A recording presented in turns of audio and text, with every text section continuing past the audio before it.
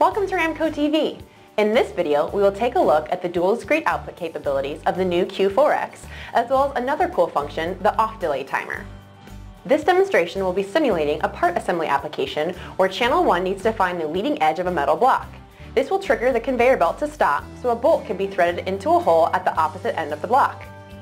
2 holes need to be ignored on the block, so we will set an off delay timer to disregard those. Channel 2 will be set to verify that the bolt was threaded to the proper height. Let's take a look at how to set up the sensor.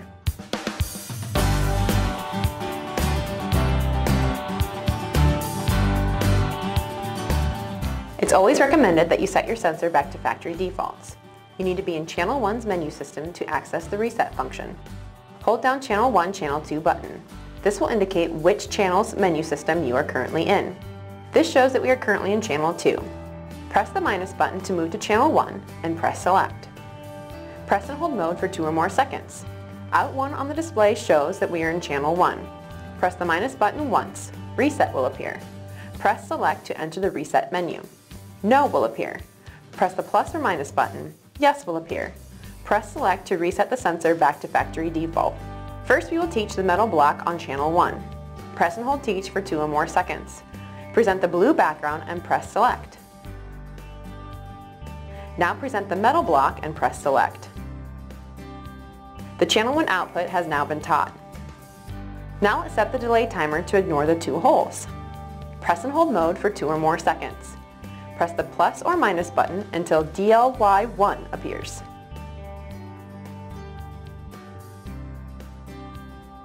Press Select. Press the plus or minus button until DLAY appears. Press Select. Press the plus button until OFD1 appears. Press Select. Enter the desired time in milliseconds. For this example, we will set a 200 millisecond off delay.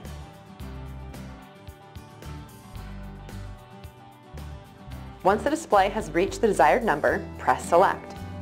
The delay timer function has now been set. Press the mode button until end appears.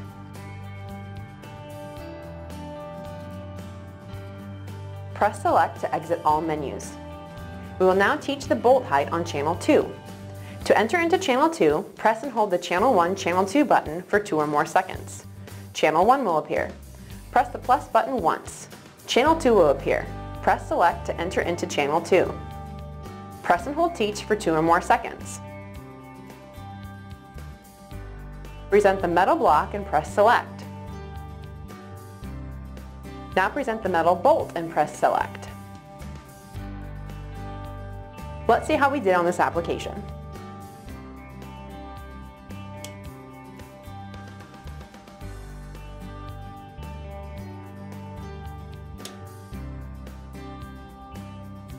For additional information on the Q4X by Banner Engineering, or to see the sensor in person, give us a call. We'd be happy to bring one by.